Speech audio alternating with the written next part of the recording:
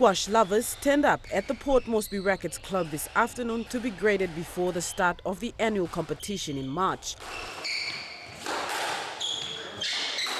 Moresby Racquets Club today hosted the grading session. The grading is basically for new players or interested players who want to come back to squash or want to play in the squash competition that will be coming up on the 19th of March. The grading program will continue tomorrow from 1 p.m. to 4 p.m. The Squash Club is calling on all interested individuals and business houses to join. We are able to see where different squash players are with their different kinds of level.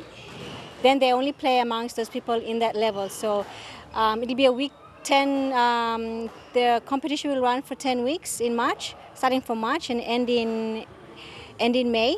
The squash facilities located at Racquets Club between Bavaroko Primary School and Port Moresby Grammar School are new and of world standard.